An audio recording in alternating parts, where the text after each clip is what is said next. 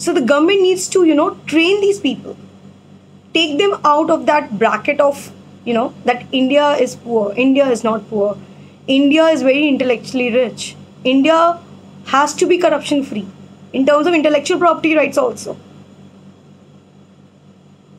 So the power concentration right now is not in the right direction as far as India is concerned.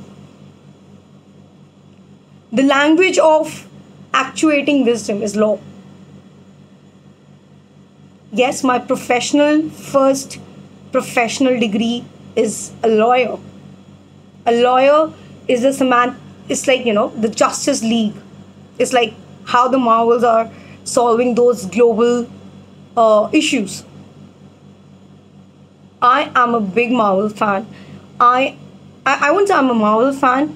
I have lived with that thought process very early in terms of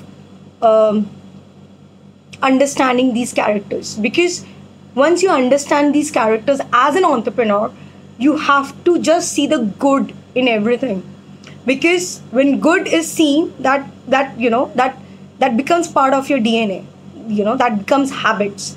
And when habits becomes your first choice, you just click.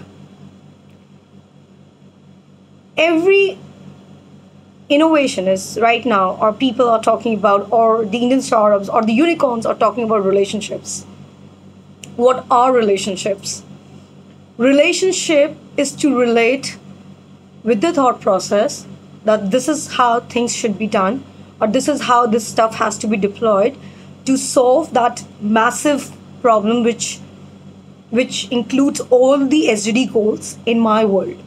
Because I think when I was invited to San Marino, the world's smallest republic, when one of my clients came to Rimini to pick me up, and then we went to San Marino, and I saw how people are happy. Europeans, I think, are the most happy people. They won't work after 4 p.m. It's all music, and it's like, they dance, they have fun with life. In India, most of the people, even entrepreneurs like me, we slog.